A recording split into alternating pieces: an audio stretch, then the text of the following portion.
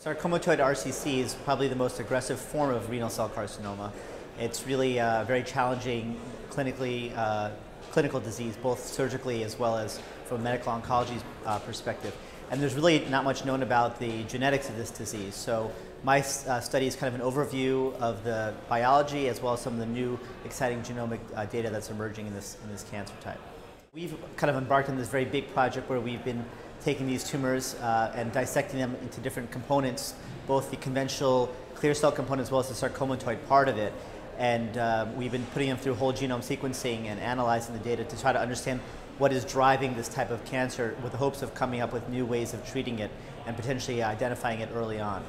There is a percentage of these tumors that do seem to respond to some of the conventional therapies, and also we're trying to test whether they might be responsive to immunotherapies, which are kind of emerging in kidney cancer, again, a resurgence in this, but we don't really understand which patients are the best suited for this. So we're trying to test those hypotheses with this type of cancer to see if we can come up with kind of identifying why some of the sarcomatoids seem to respond and which ones fail and how we can come up with better strategies for those patients.